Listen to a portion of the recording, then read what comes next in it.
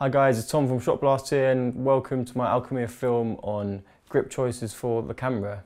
So in essence, what type of gripping equipment could you use to best fit your film, i.e. using a tripod, handheld or even the gimbal? As you can see from the example, a tripod is very static but it can have some movement and it gives the viewer an outside perspective of what's going on in the scene. A tripod is very useful for wide shots and a master shot of the whole scene to cut in between in the edit. It's also very good for stability, as when you use a long lens, every micro jitter in the camera is picked up, so a tripod in this situation would work best. An alternative option to the tripod would be a gimbal setup. A gimbal is very useful when you're shooting moving objects or moving characters to keep up with the characters and also keep the shot stable. A moving tracking shot of a character on a gimbal will give the sense that the character is stable and confident.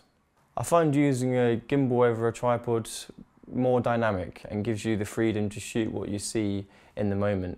Another choice would be going handheld, and this is very shaky and gives the sense that the character is losing control. With the same example of a tracking shot of a character, using a handheld creates a completely different look and feel to the scene. The unsteadiness of the handheld could allude to the nervousness within the character. All these gripping techniques are useful in their own right and can be used separately to create a different feel to the scene.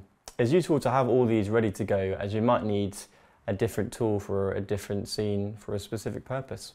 I hope you found my video useful and you can use these tips in your own filmmaking. And I hope you watch some more Alchemy of Film videos. Thank you for watching. Goodbye.